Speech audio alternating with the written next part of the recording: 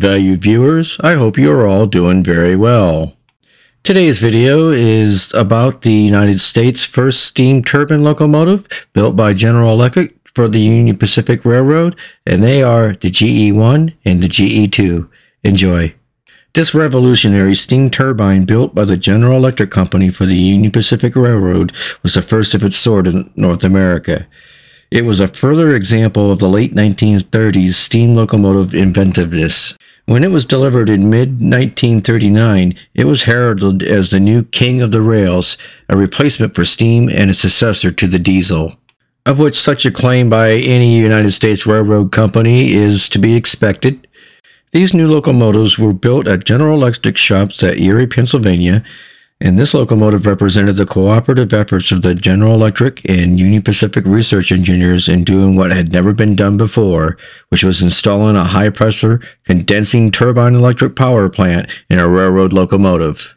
A steam turbine drove a generator which supplied electrical current to the 6 electric motors on the axles. Since the steam was condensed and returned to the boiler, the locomotive had to carry less water than a standard steam engine, and it could travel as far as 500 to 700 miles between water and fuel stops. The design was made to duplicate two 2,500 horsepower cab units coupled back-to-back with operating controls at outer ends. Each unit was self-contained and independently operable. The styling of America's first steam turbine electric resembled the Union Pacific's first city of Denver, except with less personality. The turbine's nose lacked the Denver's interesting automotive grille and appeared bulbous and swollen.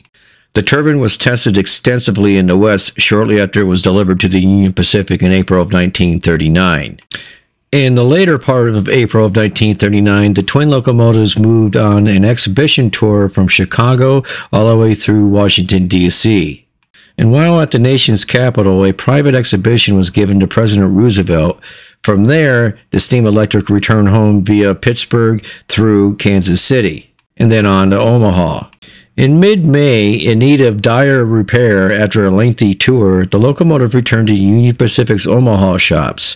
On account of its being an advanced and unique design, it was only natural that there would be problems with the engine. But this new turbine locomotive had way more than it was expected. And though it ran occasionally and irregularly, the big experimental locomotive never ran smoothly enough to be assigned to regular service. When it did run, it was usually way behind schedule. The steam electric continued to be plagued by mechanical troubles, spending most of its time in some repair shop. In 1939, the General Electric Review claimed that each of the steam turbine locomotives could attain speeds of 125 miles per hour, and that they had 2 times the conventional steam locomotive's thermal efficiency. Fully loaded, each of the 2 locomotives weighed 548,000 pounds. Each could produce 86,500 pounds of tractive effort and between 32,000 pounds of force, and up to 40,500 pounds of force of continuous tractive effort, depending on the amount of cooling. Both of the locomotives had Babcock's and Wilcox water tube boilers, as well as specialized Bailey Meter Company equipment designed to automatically fire and regulate the boiler. Each boiler regularly operated at 920 degrees Fahrenheit and 1,500 pounds per square inch to 1,600 pounds per square inch of boiler pressure, which was a boiler pressure higher than that of any extant steam locomotive and much higher than contemporary conventional steam locomotives. And the GE1 and GE2 locomotives stored enough oil to give them an operating range of 500 to 700 miles. The turbines were designed to operate at 12,500 RPMs and were paired with a generator set to a 10-to-1 reduction gearing. A twin armature DC generator was used to power the traction motors, while a 3-phase 220-volt alternating current generator powered auxiliary functions such as the traction mower blowers and providing head-end power, with the latter of which provided the lighting, heating, and air conditioning to the passenger cars, and that was unusual in 1939 and it would not become standard until the 1970s.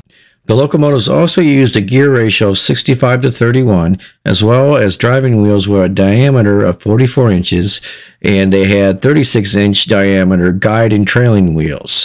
Each unit also had 2+C minus C+2 wheel arrangements. And even though these locomotives were sold to the Union Pacific together and promoted as a single 5,000 horsepower locomotive, the two units were capable of operation independently of each other. As previously mentioned, these locomotives never entered frontline service, but they did work on several routes in a variety of different capacities, including both passenger and perishable freight service, although, once again, they never entered regular revenue service. Because of the myriad of problems with these locomotives, in June of 1939, the railroad returned them to General Electric in Chicago for what Union Pacific President W.M. Jeffers called necessary modification and/or reconstruction. And whilst the Union Pacific retained interest in the concept of steam turbine locomotives for over the next 2 years, in December of 1941, the Union Pacific decided to end its agreement with General Electric. And this was mostly to be believed because of the development of other locomotive types by the Union Pacific, such as the 4884 Big Boy. And also the Union Pacific had already started purchasing diesels, E-units, and FT freight diesels as well. General Electric continued to work on its steam turbine locomotives after the Union Pacific lost interest. In 1941, the New York Central tested them along its water level route in New York. During the power crunch on American railroads caused by World War II, in 1943, the steam turbine locomotives were operated by the Great Northern between Spokane and Wenatchee, Washington. By that point, they had been repainted a dark gray and renumbered GE1 and GE2. According to a number of sources, including the Streamliner, they provided satisfactory service for the Great Northern.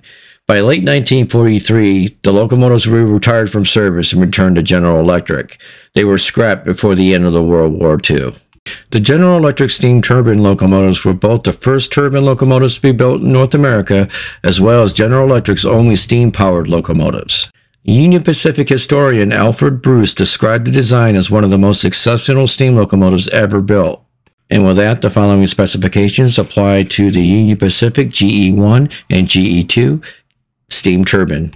The overall length of the locomotive was 90 feet 10 inches, the width was 10 feet, the height was 15 feet 3/4 of an inch, the locomotive weight was 548,000 pounds, the revolutions per minute range was 12,500 pounds, the boiler pressure was 1,500 pounds per square inch, up to 1,600 pounds per square inch. The maximum speed of this locomotive was 125 miles per hour.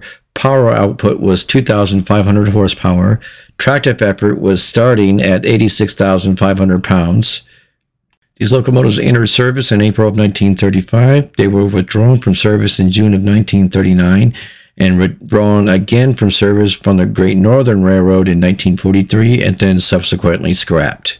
The leading wheels were 36 inches, the driver diameter was 44 inches, and the trailing wheels were 36 inches. And with that, we'll wrap up the video. I'll end the video by saying thank you for watching the video. If you enjoyed today's content, please hit the like button.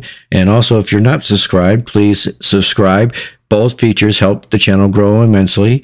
And turn on all of your notifications if you want to see all of our videos that we upload, which is 1 to 2 a day. And also, if you want to support the channel's efforts outside of the super stickers or the super thanks, visit our print shop at Nickel Plate Limited at Etsy.com. And we thank you once again.